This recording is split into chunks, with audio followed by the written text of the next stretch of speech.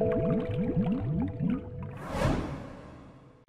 this tutorial I'm going to share with you how to make a gray kind of background, a sort of gradient that you might have seen many times as a background of infographics like this one, which we have created on our YouTube channel.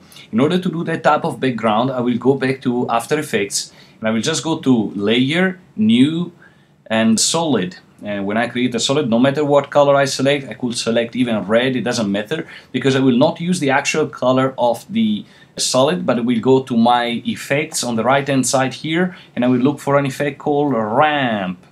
I will use ramp on this solid, and as soon as I apply the ramp, it comes with a gradient that goes from black to white. If you look carefully at the top and at the bottom of the screen, you will see sliders. You can just grab those sliders and move them around to animate your gradient. The only thing is that this one is a linear gradient, and for that type of background I need a different type of gradient, which is a radial gradient. So from here I will change linear into radial, and there you go. But you also see that it's the other way around.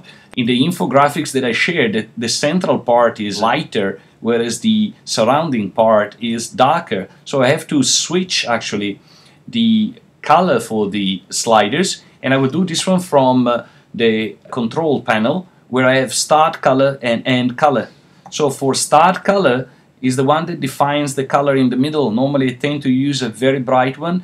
If you read the RGB coordinates, it could be anything between 220 and 240 for all of them.